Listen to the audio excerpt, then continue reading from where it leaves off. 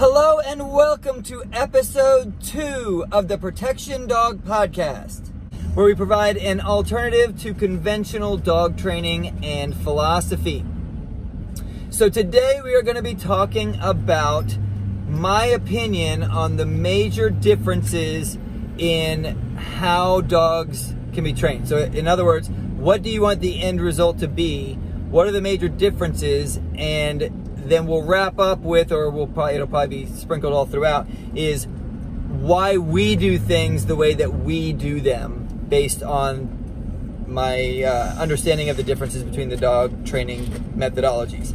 All right, so that's what we're going to be talking about. But first, this episode is sponsored by Canine Academy Online. So Canine Academy Online is making dog training easy.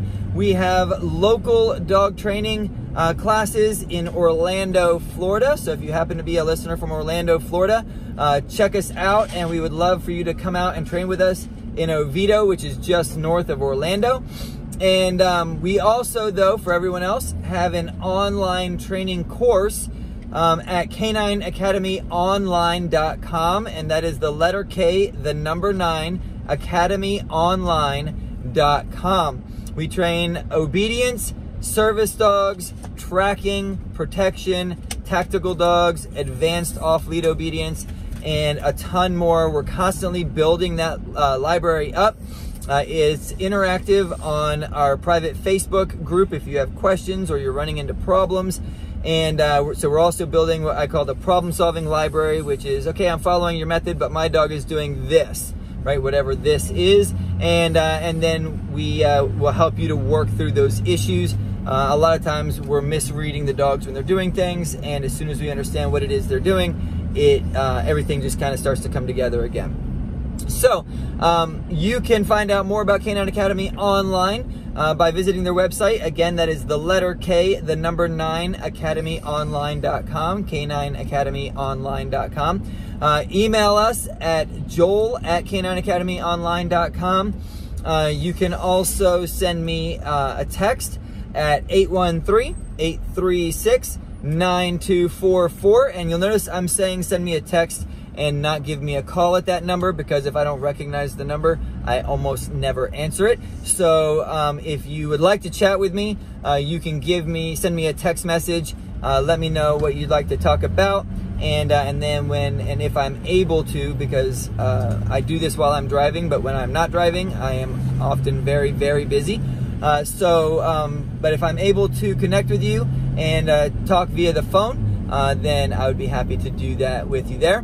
And then you can also follow us on Facebook, Instagram, and YouTube at Canine Academy Online. So on Facebook, that would be at Canine Academy Online, as well as Instagram. And then again, we don't have our private URL on YouTube yet, but you can search Canine Academy Online, find our page, and subscribe to that there so that you don't miss any of our training videos. And we try to put up weekly training videos on both the Fortress Canine YouTube channel as well as the Canine Academy YouTube channel. And then I record this podcast at least once a week, and try to keep these coming to you every week as well. All right, so let's get into today's topic. I'm in a traffic jam, so I'm going to try and switch over to that page without having an accident here. Woohoo! Look at that. Success. All right. So first of all, let me just start off by saying this is my opinion, okay? So I don't want people coming back to me saying, oh, you said X, Y, and Z was wrong or bad or whatever. To be honest with you, at the end of the day, I don't care how you want to train. You train however you want to train. I am offering you an alternative perspective, thus the tagline on this podcast. So I want to start off right up front. This is my opinion.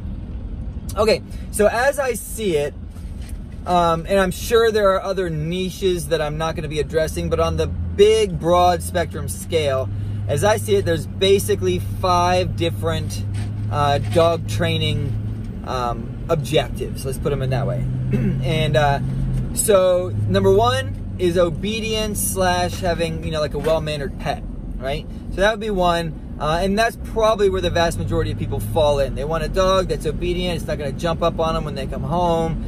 It's not going to go to the bathroom in the house. It's going to sit when they tell it to sit. And not chew things up in the house, all that sort of thing. So, and if that's what you're interested in, that was actually what Canine Academy Online was originally intended for. So that is the most developed set of videos. We have over 60, probably now over 75 videos addressing all sorts of topics on how to train your dog for obedience and using some agility and some obstacles to develop and sharpen that obedience. So, but that would be number one, training for obedience / having a well-mannered pet. Number two would be training for a service dog.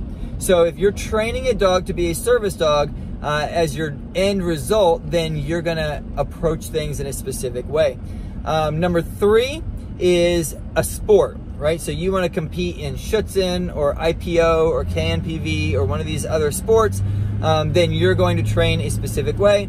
Number four is, I'm going to call it protection. All right, so that would encompass, for us, it would encompass personal protection, family protection, executive protection. It would also encompass, so for us, executive protection isn't part of an executive protection team. It is a dog that moves with the person they're actually protecting. So, but that would also, from my opinion, protection broadly would cover dogs that are moving with an executive protection team as well.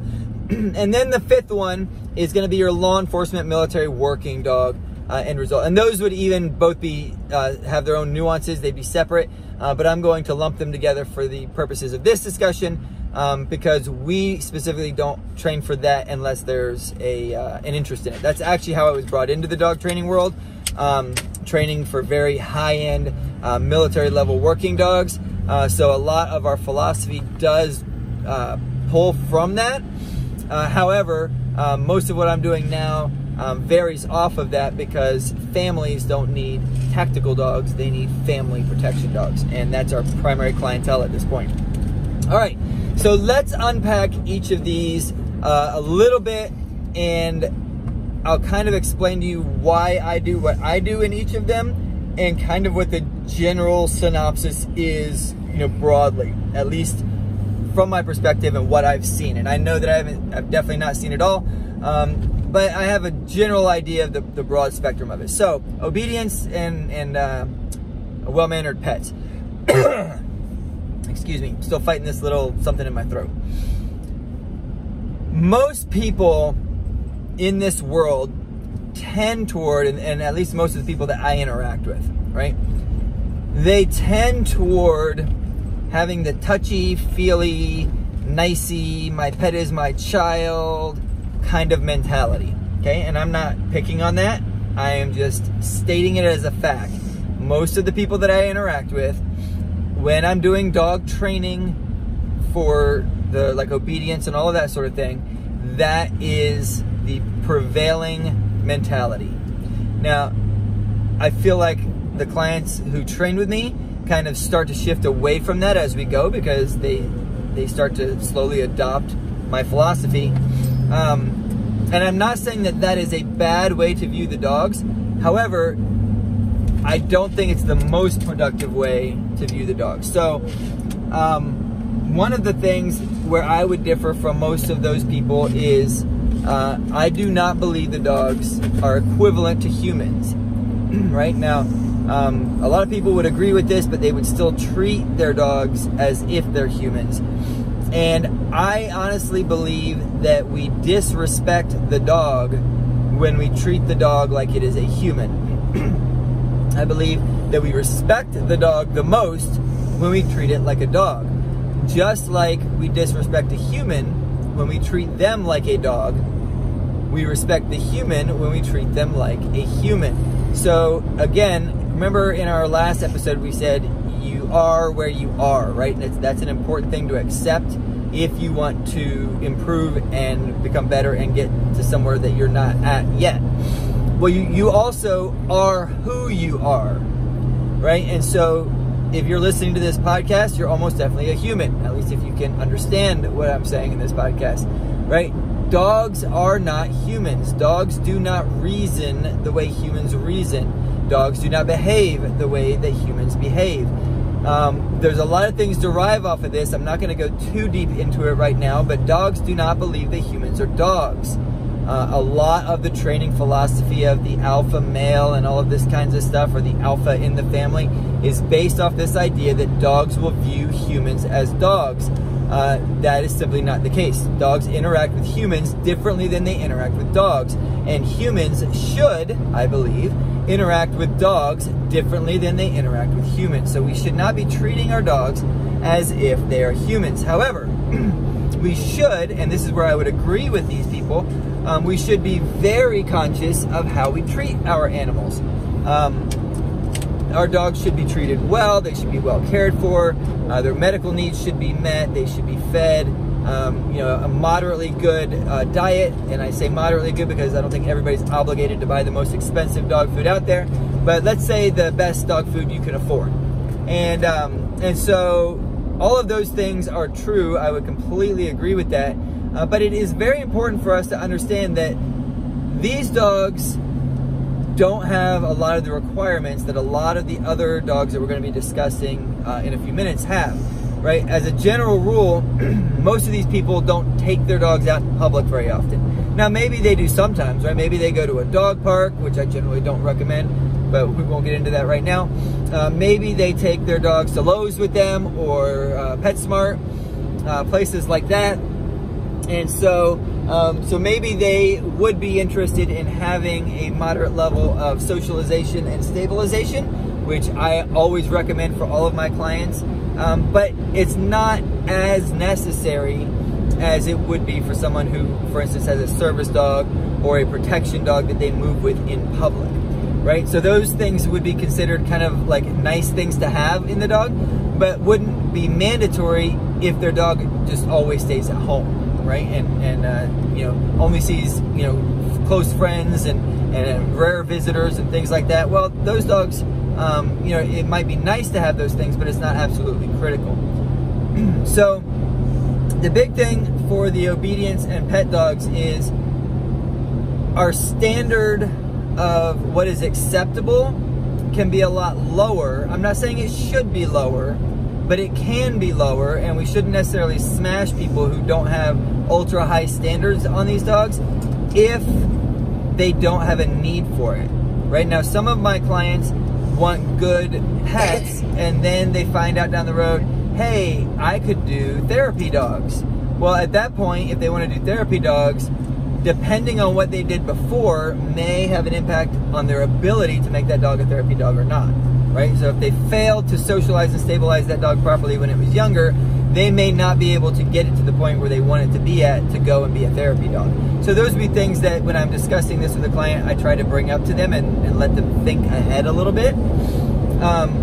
But again, their standards do not have to be as high as they would be for service dogs, sport dogs, protection dogs, and law enforcement military dogs. All right, so let's move on to the second one, which is service dogs. So service dogs have to be stable and they have to be socialized. Right now, as a general rule, I don't let people pet my service dogs when I'm in public. I don't let people touch my service dogs when I'm in public, but they should be able to be pet and touched while you're in public. A good example of this is whenever I fly on airplanes, they will often want to touch the dog when I go through security, right? They're wearing their vest or whatever, and some of them are very thorough, some of them are not very thorough at all. But at the end of the day, my dog needs to be able to be touched. And this would go for us anyway, for our protection dogs as well, because we move in public with our protection dogs. We train our protection dogs to move in public with their people.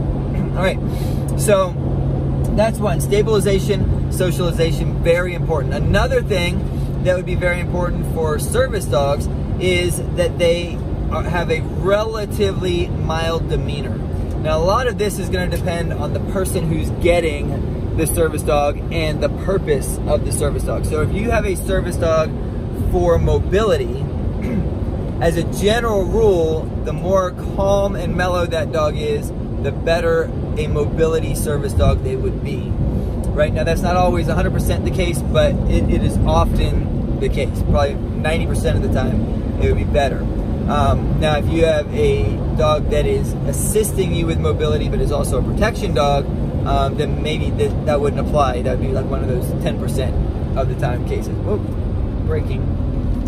So, but if you have a dog that's being trained for PTSD, right?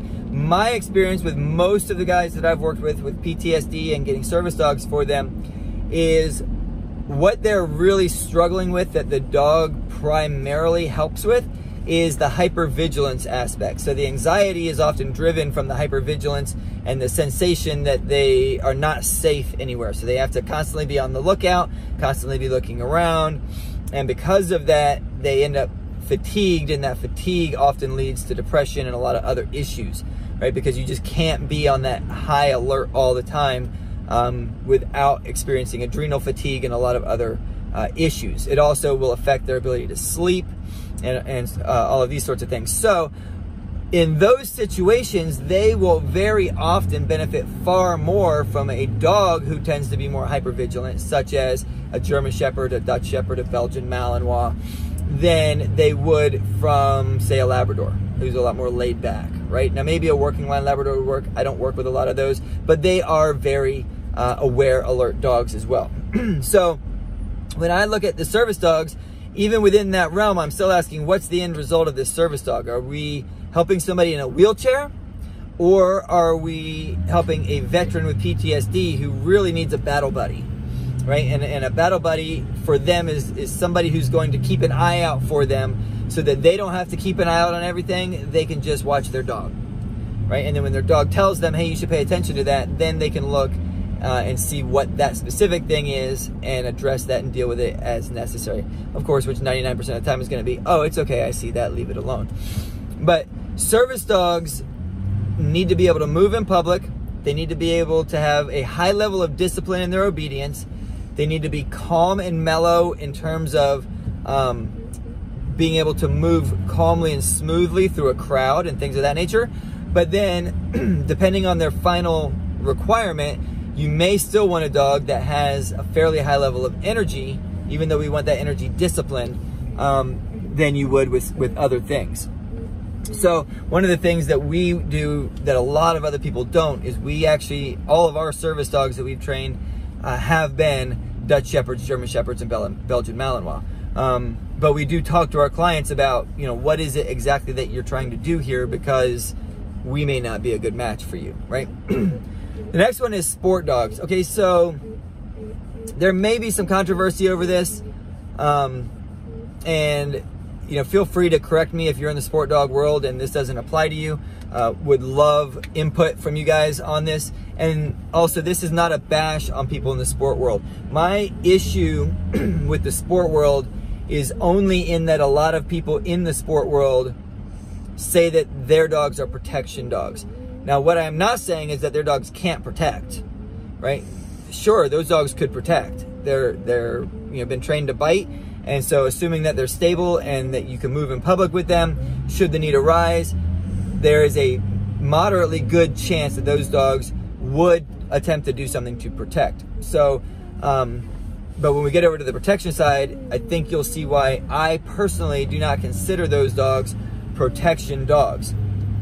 But there's certain things that they do in the sport world that if you do it with protection dogs, the way that I'm going to describe them in a few minutes, you will often run into problems, which is why I don't use those training methodologies. So one example is they will very often use a toy or food rewards, typically toys for the sport dogs, you know, a ball, a Kong, something they can chew on or you know, hang on or something like that. And I don't use any of those methodologies in what we do here.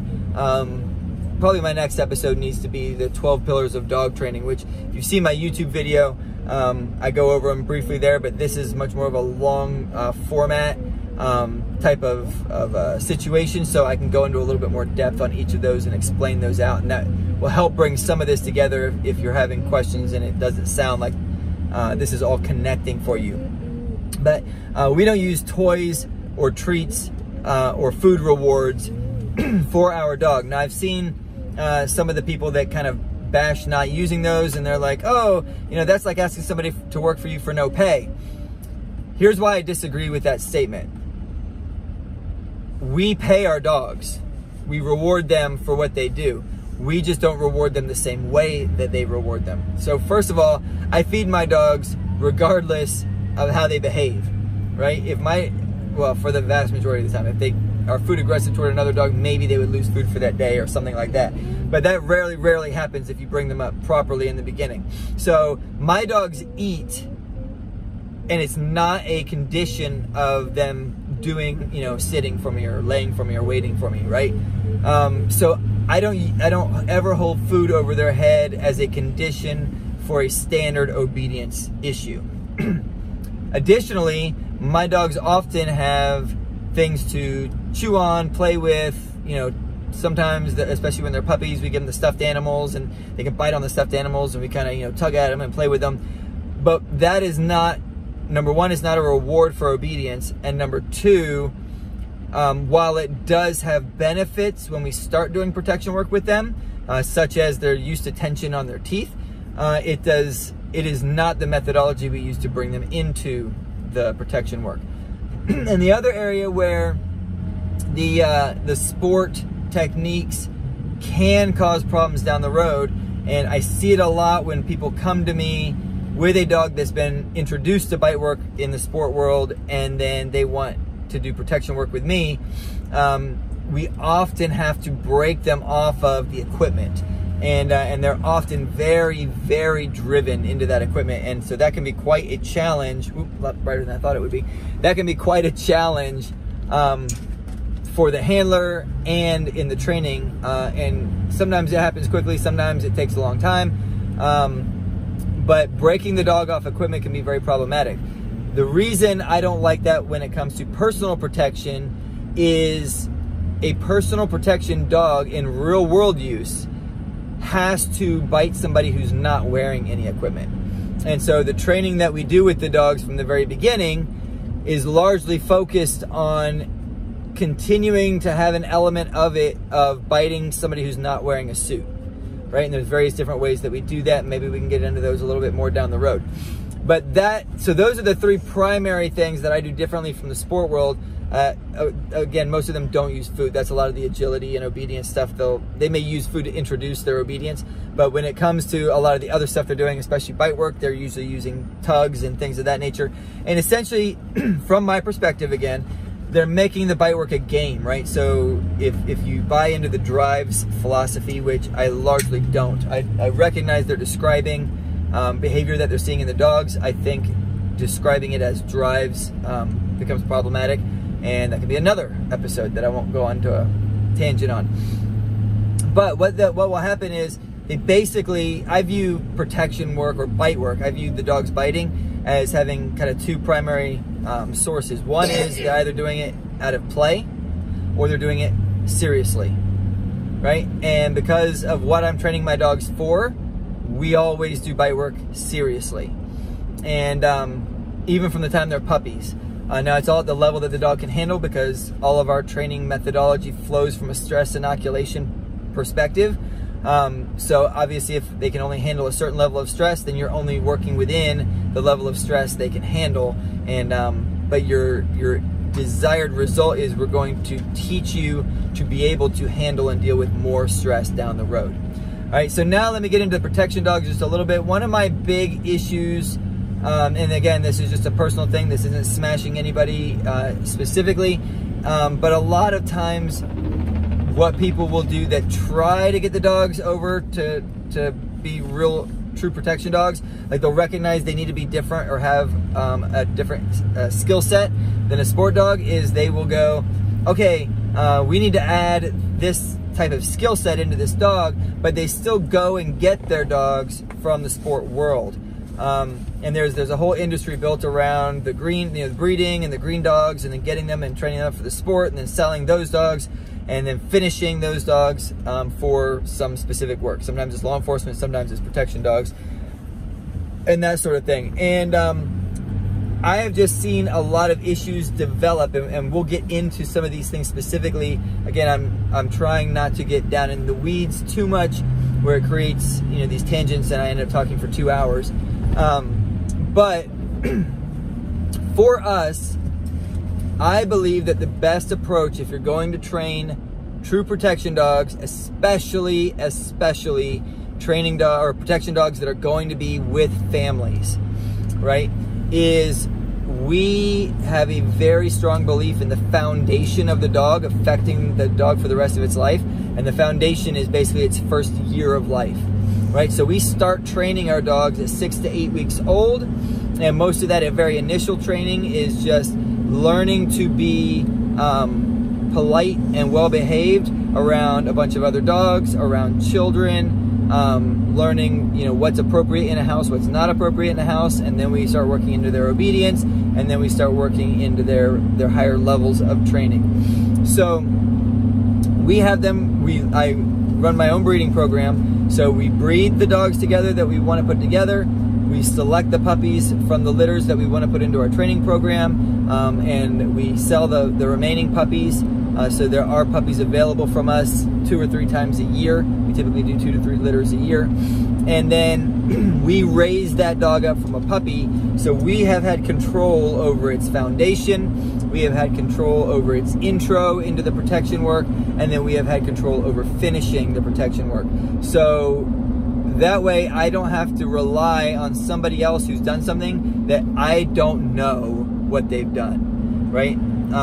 Because dogs, like people, can have issues put into them early on that may not even show themselves with the trainer, because the trainers typically know how to handle a dog.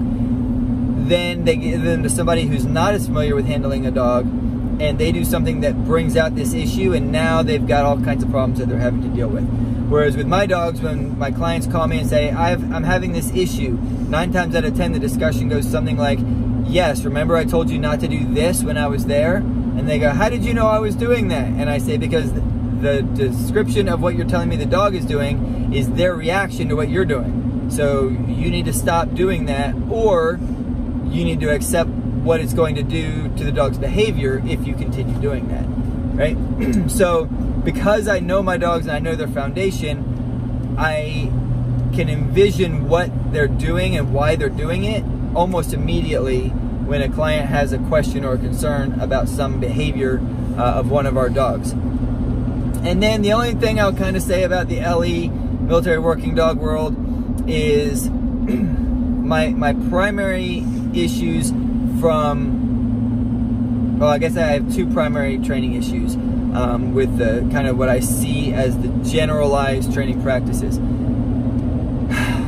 Number 1, and this really bothers me, hopefully this will help a whole bunch of people. If you are a law enforcement or military working dog handler and you're doing this, please stop it.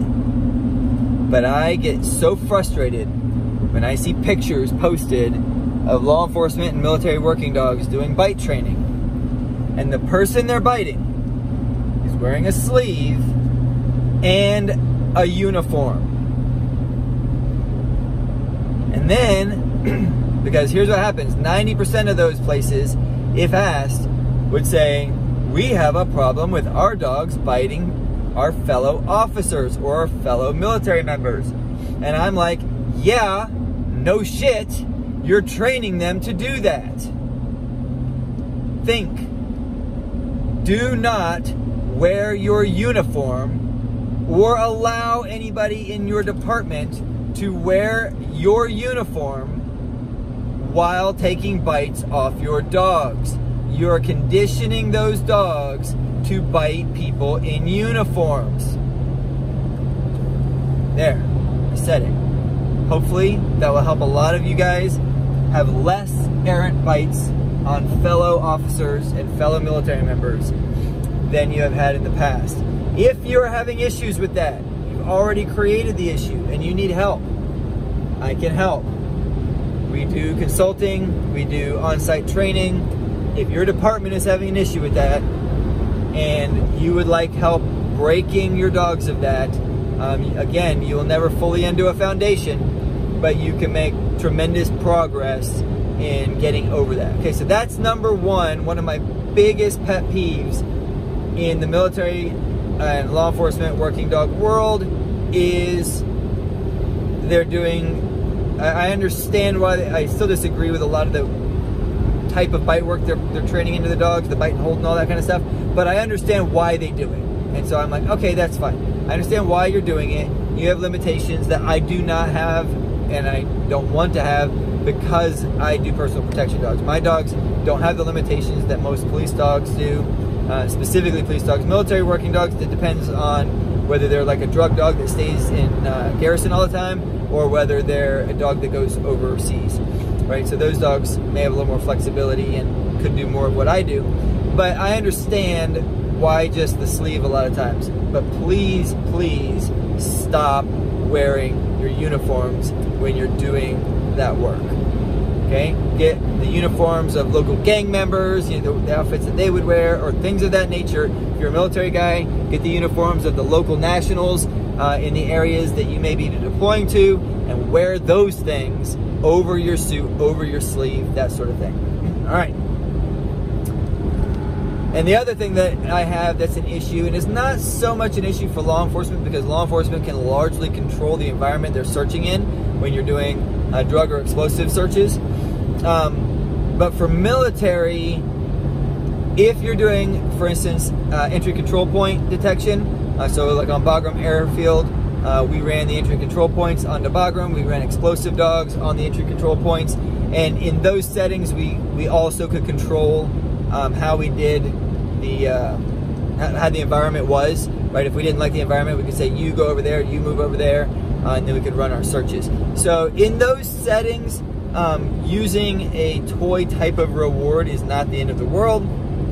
It can still be problematic when you're doing explosives, but there are ways to train it where it's not terrible. However, if you are running a detection dog in the combat area, so on patrol essentially, and this would apply to your special operations guys, Navy SEALs, Special Forces, all of those guys that are running canines. And I've been out of the military now for 8 years, I think. So, or no, 6 years. Anyway, so things may be going back to the way they were, but when I was getting out, they were beginning to add military working dogs into infantry units and all kinds of stuff like that, which I thought was great. But those dogs are largely moving with their units and doing detection at the same time. If you are one of those people, from my perspective, and in my opinion, using a Kong or any other type of toy reward for explosive detection is highly problematic. Because if you're trying, oftentimes you may need to do detection under fire, right? Now maybe people just say, well, if you're under fire, we just won't do it, right? But you might be under fire and need to kick in a door and get into a building, especially if you're in an urban environment, right? And you may be doing it to get cover, or you may be doing it because that's the building you're entering, but all hell broke loose before you actually got inside, right? But you still want to know if there is a booby trap on that door. So do we just go, well, this asset's useless? I mean, if that's what you're saying, you know, you might as well just let it go and leave it, right? I don't think that we should do that to our dogs, and I think that's selling the dog short in terms of their capacity and capability. The dog should be able to detect under fire. The dog should be able to operate under high levels of stress, but they are not going to operate under those levels of stress for a toy. Almost always. And you might find a few. There's always exceptions to the rules, but as a general rule, if you're in that kind of environment and you're looking to do detection work, I would highly recommend working the detection of the dogs under a whole different approach and not using toy rewards for those specific dogs.